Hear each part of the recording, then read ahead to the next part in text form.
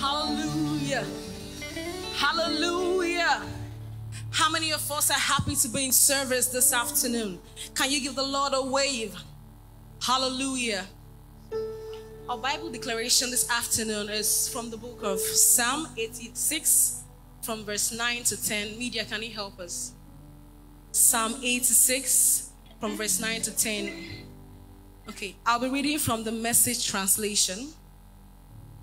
All nations you made are on their way, ready to give honor to you. Oh Lord, ready to put your beauty on display. Parading your greatness and the great things you do. God, you are the one. Yes, you are the one. There is no one but you.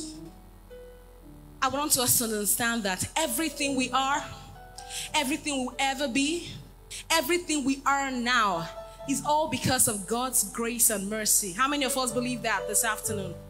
Yes, God is here. I don't know what problem you have with this afternoon. I don't know what burden you have in your heart.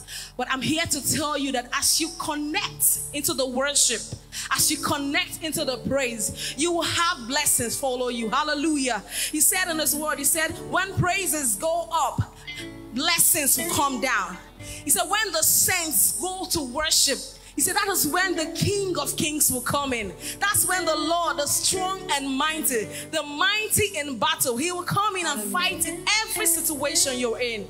I don't know what problem you're going through. I don't know what challenges you're facing. But I am sure that after listening to all this, after fellowshipping with God this day, you will never, ever have any reason to regret it.